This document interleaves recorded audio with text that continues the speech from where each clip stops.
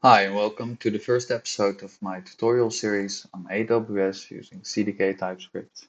My name is Farooq Ada, and I will be guiding you to the basics of CDK TypeScript. So, if we look at the agenda, the goal of this introduction video is to get familiar with the concepts and tooling that we'll be using during this tutorial. First thing we'll be looking at is AWS. What is AWS, and what does AWS have to offer? Then we will briefly touch on the subject of infrastructure as code. And finally, we will dive into the CDK. What is CDK and what can we do with it? So let's start with AWS. If we go to the Amazon website, there's a link in the video description. We can read that AWS stands for Amazon Web Services, and AWS is a cloud platform offering cloud computing services. To understand this, let's take a step back and first look at how traditionally an application would be deployed, and then compare that to a cloud platform. Well, in a traditional sense, it all starts with renting or buying servers where you can store data or run your application code. So these are physical machines that are at a certain location, give you the capacity to deploy your application code. And finally, once your code is deployed, your end user can interact with it. So if we look at the traditional way of working, it's very hard to scale your infrastructure on the go, as you would need more physical machines to do so. And this also comes with the great cost upfront, making it harder for small businesses and startups to compete in the field. And there's another issue is, let's say you have a varying load that you need to work with throughout the year. Let's say you have a web shop and there's Black Friday. That would mean that for this 1 year, 1 day in the year, you would need to have physical devices during the entire year, or have real good contracts with a certain party that would provide you these machines for a certain period. So scaling is hard in this sense. Now, if we look at cloud computing, we'll still be using servers. The big difference here is that these servers will not be owned by us, but by Amazon, and they're spread all over the world. So we have a good availability across all regions. Then we deploy our code to these servers, and finally, the end user can still interact with our app. So, what is the big difference here? Well, if we're using the servers provided by Amazon, it gives us the ability to scale our infrastructure on demand, up and down. So this would mean that whenever we request a server from Amazon, we get a virtual server that we can use, and when we're done with it, we can just give it back, and we only pay for what we actually use. So the computing space or servers that we have in use or in reserve. Unlike the traditional way, so we don't have fixed costs upfront, and we can manage our spendings based on the demand we are getting from the end users.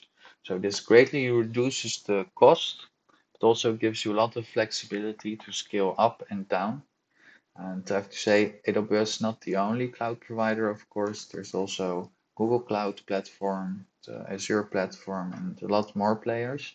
But my personal preference goes to AWS. So now that we have a general understanding of what AWS provides, I would still recommend that you read up on it so that you get a better view on it. Let's touch on the subject of infrastructure as code, as we will be heavily focusing on this principle during this tutorial. So what is infrastructure as code? If we look on the right side of this slide, we see an infrastructure diagram of an EKS cluster. So this cluster is a combination of components, and this combination of components can be deployed through either clicking to the AWS console, which is a valid way of creating infrastructure like this, or it can be provisioned through code.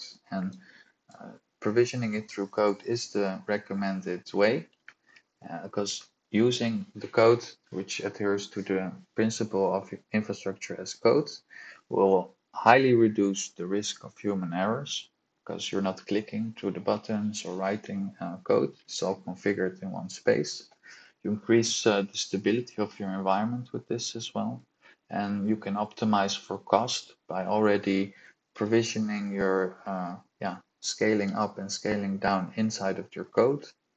It also makes the infrastructure reusable across multiple environments, and also you can share it with anyone that needs it. And finally, you can deploy, you can test your infrastructure before you are deploying it, because you have it in code. You can look at the outcome and run your test on the outcome.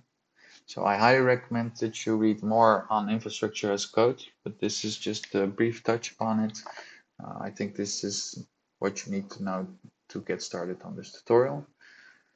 So that now that we have this subject done, let's go to the next one, which is the AWS CDK, which the tutorial revolves around. And AWS CDK, so CDK stands for Cloud Development Kit, and it's a framework that gives you the ability to define and provision your cloud infrastructure as code for the Amazon cloud. So we want to use infrastructure as code, and CDK is a tool that we can do it with. So if we look at what CDK has to offer, it gives us a range of programming languages to work with. First off is TypeScript. It's the programming language that we will be using during this tutorial. But you can also use JavaScript, Python, Java, and C# or .NET. By using the CDK framework, we can use our preferred coding language to define our infrastructure. And once we have defined our infrastructure, the CDK will then output a CloudFormation template, which is a list of all our components and configuration that represents the state of the infrastructure we want. There's also a link in the video description for CDK Workshop. I highly recommend to go through that. And there's also a link to read up more on it. As in the next video, we will be setting up everything that we need to create and deploy our first CDK app. We'll be using CDK TypeScript. So I hope you guys enjoyed it. If you did, please don't forget to like and subscribe, maybe hit that bell button, and I hope to see you next time. Thank you.